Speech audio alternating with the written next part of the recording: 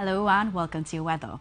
Well, we want to look for mixed conditions across Trinidad and Tobago into Tuesday. Moisture pulling from South America will bring cloudiness with showers, and at the same time, increasing Saharan dust will add a layer of dust haze.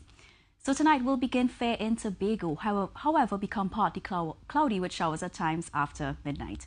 Following a maximum temperature of 30.3 degrees Celsius in Crown Point, tonight expect 23 degrees Celsius.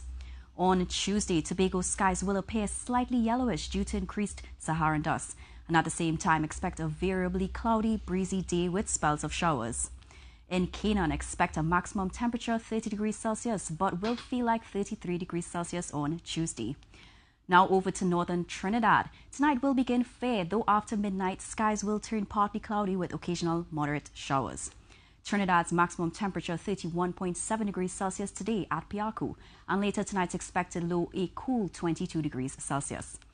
Parts of southern Trinidad will also become partly cloudy and showery after midnight. Tonight in San Fernando, expect a low of 22 degrees Celsius.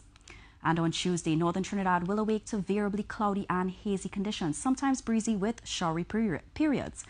Look for 30 degrees Celsius at Piaku for Tuesday. However, it will feel like 33 degrees Celsius, factoring humidity from those showers.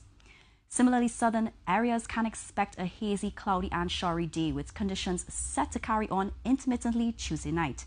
In San Fernando, expect a maximum 30 degrees Celsius. Now to our outlook. Midweek, variably cloudy, hazy and breezy at times with periods of showers. Conditions are set to continue overnight.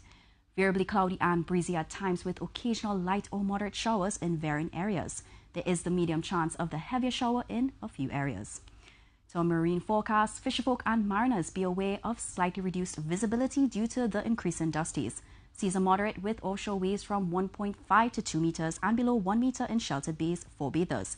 High tide will be 7:48 a.m. and 8:22 p.m. Low tide will be 1:22 a.m. and 2:22 p.m. So be careful with Saharan dust haze and have your medications nearby. Now back to you, Keisha.